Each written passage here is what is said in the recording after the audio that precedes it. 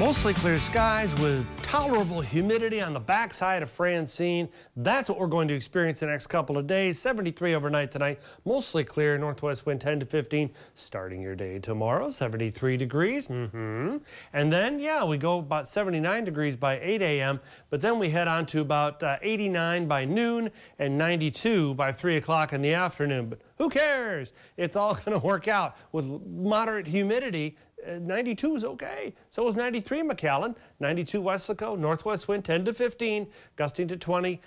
91 Rancho Viejo, 91 Los Fresnos, 86 South Padre Island. Very nice indeed. Now the weekend forecast shakes out, well, kind of half and half. Saturday, we've got low 90s, partly cloudy skies, and a 30% chance for an afternoon shower or thunder shower. Not a big deal. Then we go into Sunday, and we start to see the opportunity for rain picking up a bit.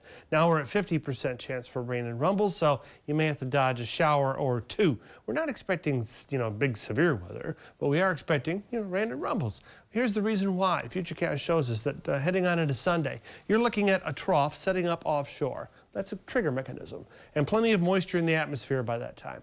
All right, so you've got a trigger and fuel.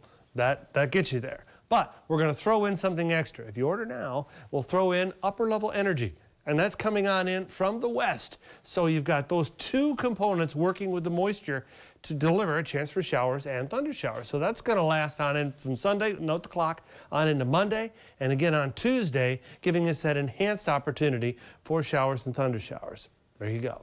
Now, as far as the tropics, well, we have that area of low pressure in the Atlantic. This is way out in the Atlantic. We're way on that side of the screen, and there's Africa way on that side of the screen. This is all going to continue to sort of bubble around the South Atlantic. The yellow one, I don't think it has much of a chance of anything.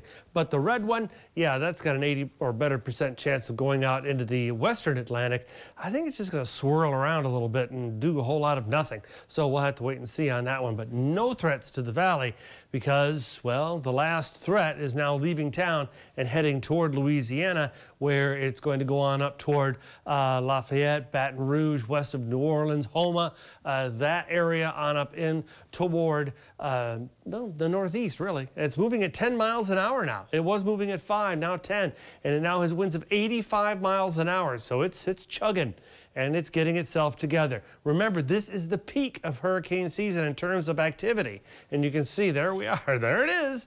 And now it's all downhill from here, isn't it? But we still have plenty of opportunity for a busy second half to the season. 7-day forecast shows the opportunity for the showers and thunder showers, particularly Sunday and Monday, but it's a homegrown thing, not a problem. Now, let's talk about sports.